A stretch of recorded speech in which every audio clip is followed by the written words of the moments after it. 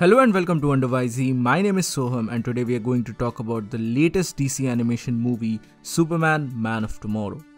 Don't worry, this will be a non-spoiler review where I give my quick thoughts and first impressions about the movie, and an ending explained video and a full spoiler video would be coming out tomorrow and the day after tomorrow. So please don't forget to subscribe to the channel and hit the bell icon to get notified as soon as I upload those videos. Now, in simple words, I would like to say that this is a modern yet grounded take on the mythos of Superman. I know that this story has been done numerous times before, but still this movie didn't disappoint me at all.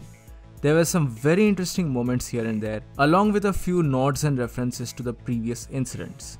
The movie certainly had its fair share of problems, but it worked for me as a cohesive thread. It was really nice to see Superman and Martian Manhunter working together, and adding Lobo to the mix of things was a brilliant idea.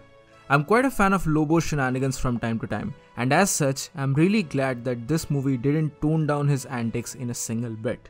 And on the topic of toning down things, I'm certain that you will ask me about Apocalypse War, and how much this movie is different from the now finished DCAMU.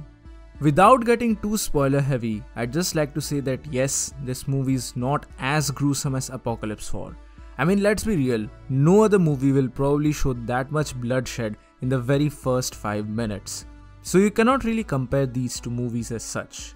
Man of Tomorrow is certainly not as gritty as Apocalypse War, but still it incorporates some fair bit of violence and edginess thanks to the addition of Lobo in the mix, who was a total delight for me.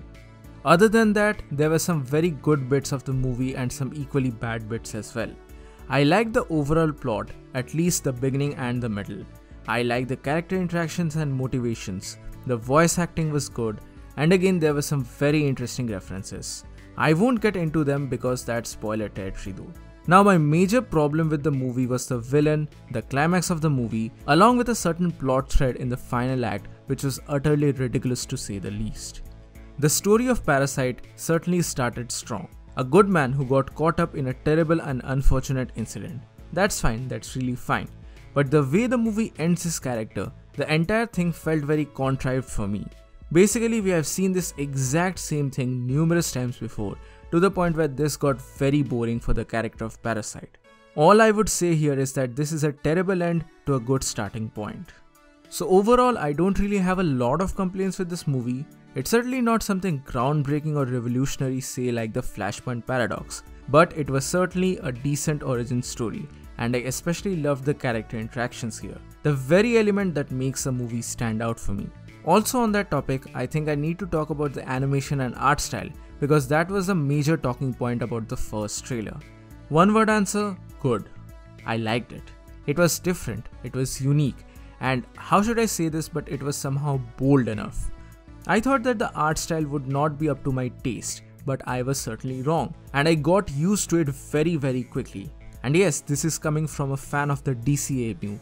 I loved the anime inspired look of the DCAMU, but this provided a totally fresh look. See, the animation is not something very great, I agree with that. The frames in between look very weird when you pause it, but that's something which happens a lot in other shows as well.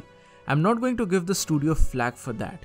Moreover, I'm not a full-fledged animator who will understand the nuances of all the things, but overall as a fan, it looked decent enough for me. Moreover, the character designs were pretty good, my favorite ones being Martian Manhunter, Lobo and Lois Lane. Martian Manhunter's original look was absolutely disturbing, disgusting and terrifying, yet it was something I always wanted to see in the movies. Overall, I like the movie despite its flaws. I don't generally give a ranking or ratings to movies because I don't think I'm qualified enough to give a proper judgment. I'm just a fan who likes to watch movies and talk about them here on YouTube. But since people have asked me before to give movies a proper ranking based on my perception at the very least, I think I'll probably give this movie a B+. Pretty good, but it could have been better if not for the final act. Also, just to make things clear, there is no definite confirmation as to whether this is a standalone movie or the start of a new universe based on the DC rebirth. There were some minor Easter eggs here and there that might suggest at future events, but there was no post-credit scene at the very end. Don't worry, I'll go over the movie in details in my upcoming videos. Please subscribe to the channel to watch them as soon as I upload it. So what are your thoughts about the movie? please mention them in the comment section below. So that's it for today guys, thank you so much for watching. Please give this video a thumbs up, share it with your friends and subscribe to the channel for more. This is WhyZ and I'll see you soon in the next video.